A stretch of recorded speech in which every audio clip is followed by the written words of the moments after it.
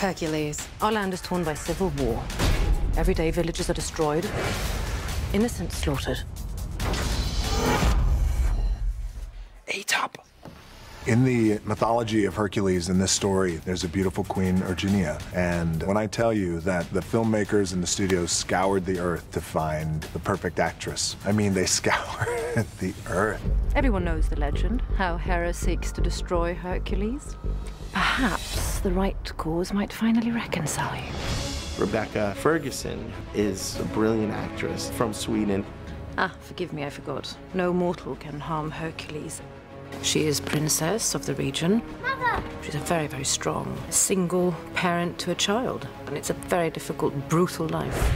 I did what any mother would. I protected my child. One of the best things about Rebecca was the weight that she brought to her role, and she couldn't bring that weight to her role unless she had lived a full life.